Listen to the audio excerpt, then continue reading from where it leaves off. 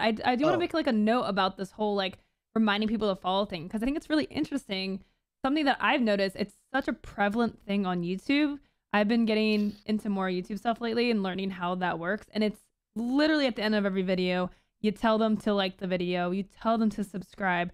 And while I just don't see that as often on Twitch, I do see it sometimes, but I never tell people to follow. I just assume people know what following is. If they like the content, they'll follow. I just assume that people know. Part of the problem in the difference between those two is, right, you could have an entirely different audience 2 hours later. Yeah. Everybody who was watching at one point at 2 p.m. could be completely gone and traded out for an entirely new audience at 4 p.m. Whereas at 2:01 p.m.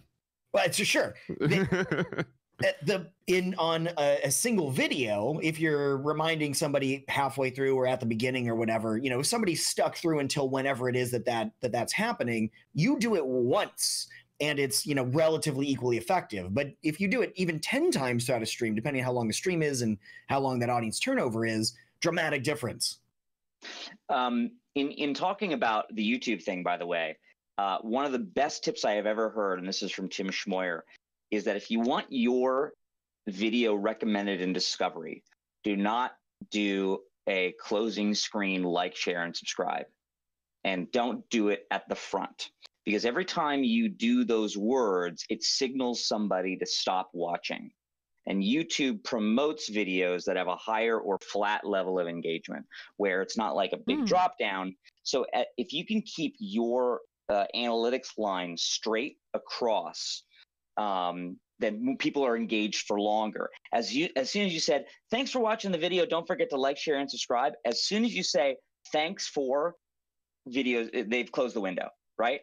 So that's why you see a lot of people who say, and before I get into the topic, don't forget to hit that subscribe button. Now let's talk about it, right? So it's buried earlier so that you get that longer watch time. Because YouTube, you know, they were trying to figure out for a long time, what if we give creators equipment, then the videos are going to be better and then they'll watch longer. And the videos got better, but there wasn't more watching. And then they decided, and there's a whole story about that. But at the end of the day, what the algorithm looks for is that your overall session time on YouTube is the longest it can be. And so for your videos to be discovered and show that people are going to spend more time on YouTube, you want your video to be watched all the way through with no skips and no leaving at the end. That's why you want your graph flat.